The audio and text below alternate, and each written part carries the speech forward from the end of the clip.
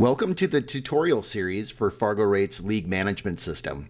I'm Steve Ernst with FargoRate, and I'll be your guide as we take a look at modifying an existing division within LMS. In this video, you're going to learn how to change the teams that are in a division, adjust team rosters, and do things like add and remove locations from the division. We're going to cover all of this, and by the time we get to the end, you'll be able to keep up with any changes that you need to make to your division. All right, let's get started. Most of the changes that you'll be making to an active division will be things like adding late teams, adding players to rosters, things of that nature. And all of those are accessed in the same location in LMS, and that is through the Teams, Players, and Locations button, which is in the upper right-hand corner. So by clicking on that, it will take us to that page for our division. And this page is organized into three sections. There's the Teams tab, the Players tab, and the Locations tab. So let's start with the Teams tab. From here, we can see that we have 5 active teams and a bye team. And then we can make modifications to this. Just like we saw when we were setting up the division, we can click the Edit button, and we can change the names of teams. For example, say this team decided to no longer be called Team A and it's going to be those guys. We could change the location that they were at or in if we so choose. So we'll hit OK there, and we can see that their name did change to those guys. We can also do things here like add players to a roster. So we can go to add player, and again, this is going to look very familiar to those who have been through the first video in creating a division. So this dialog works exactly this in the same way. So we can search for players, and let's say we're going to add this test player 2 to this particular division. And I can see that their number of players had just went from 2 to 3. But if I want to see who they are, I can click on that row and it will show me. And likewise, I can actually remove players from a team through here as well, with one caveat. You cannot remove a player from a team if they've already played a match. That should just kind of make sense. They already have, match data towards that team, and so you can't remove them. Click on the row again, and it collapses. So let's say that we had a late add. We have a team that came in, and we need to get them onto this division. So in this particular case, I have a bye team up here. So that bye team is already in the schedule. So I could just edit this, and I could say that this is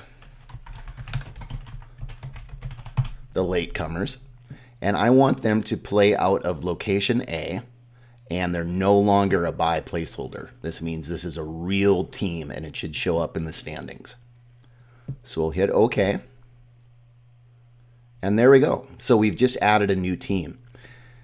Now, if you already had an even number of teams, you can still add a team, and you do that through the plus button in the bottom right corner.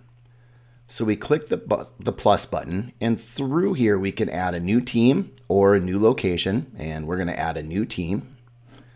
So we do that, and we'll call it the even later comers, and they're going to play out of location B. Hit OK. And now we have an odd number of teams, so we would actually have to go and create a bye in order for everything to still work out here. So we'll create a bye team, and they're going to play out of our bye location, and it's a placeholder. Okay, so now we're back to an even number of teams, and this is going to become more significant when we actually generate a new schedule for this particular division, and we're going to cover that in the schedule video. So if I want to see all of the players that are on the team rosters, I can go to the Players tab. And I only have 3 players on here right now. But I can see what their current Fargo ratings are. I can see how many games they have in the system. That's our robustness. And I can also see what their starter or seed rating is. And as an operator, I can actually change the seed rating up to the point where the player has 200 games. After 200 games, the seed or the starter rating has no effect. So I can click the edit button here, and I could, if this player had an email address that they just gave me, or if I wanted to change the starter rating to, say, 500, I can make those changes right from this screen. If I want to see all the information that has happened with this player, like their rating history, things like that, I can click on the history button. And for this particular player, I can see their rating every day has remained relatively the same. And I can go back through all of the records that are for this player back through time. Then we have the locations tab. And this one you probably won't have to use very much, but you can imagine a case where a bar decides they're going to restructure, and instead of having 6 tables, they're only going to have 4. So we can click edit, and we could change the number of 9-footers they have to be 4 and hit OK.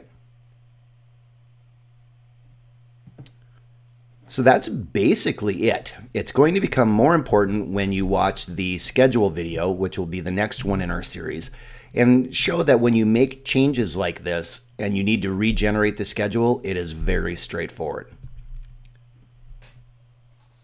Okay, well, thanks for listening. That is the Teams, Players, and Locations tab, and those changes that you need to make from that screen. I welcome you to watch the next video in the series where we take a deep dive into generating more detailed schedules for divisions. Okay, thank you.